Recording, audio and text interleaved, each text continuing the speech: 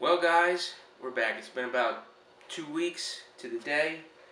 We're here. We're going to bottle. It's bottling day.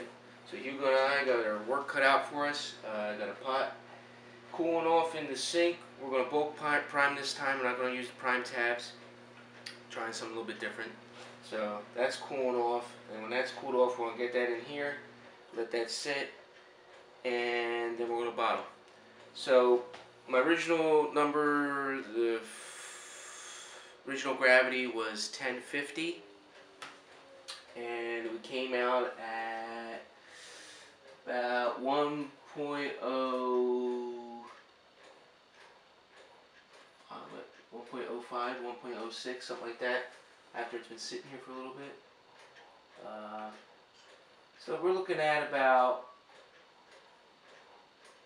5.8% alcohol, but when I did finish the brew, before I pitched the yeast, I did mix in some about a cup of brown sugar into here, just to bring it up. So this number is probably gonna be a little bit higher. So we're probably sitting at like a little bit, above 6% alcohol for this brew. I mean, this is the color. It looks very nice, nice and that golden yellow. Very hazy, of course. But it is a wheat beer, so that is to be expected. What else is going on? Not too much. I've been under the weather. I'm just now getting over it towards the end of this week. But last week, oh my goodness. I guess with all that snow that we had, and then it warmed up. I mean, like today's supposed to be a high of 57 or some crazy stuff like that for the middle of winter, end of January here. So that's really ridiculous, but I guess when it's hot to cold, my body doesn't know what to do. So yeah, just fighting that. But other than that, nothing else is going on. Like I said, we just waiting for this, and then we'll have the taste test in another couple of weeks. Bring you back about 2-3 weeks, see where the carbonation level is, and we'll take a taste test on that.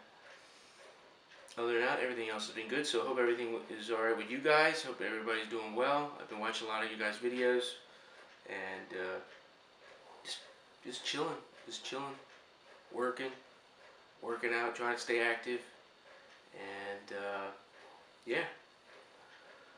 So we got our work cut out for us. Got all these bottles down here to clean, so yeah. So what's going to be coming up next in the future? I'm hoping to get another hiking video up or something like that. I don't know. Got my mind going with that. Got some tobacco reviews. I got some pipe tobacco I want to review. If you're interested, be sure to watch that. If you guys smoke pipes or cigars and find interest in that. So other than that, everything's good. So we'll see you on the next one in about 2-3 weeks for a taste test, and we'll let you know. And remember, let's set sail.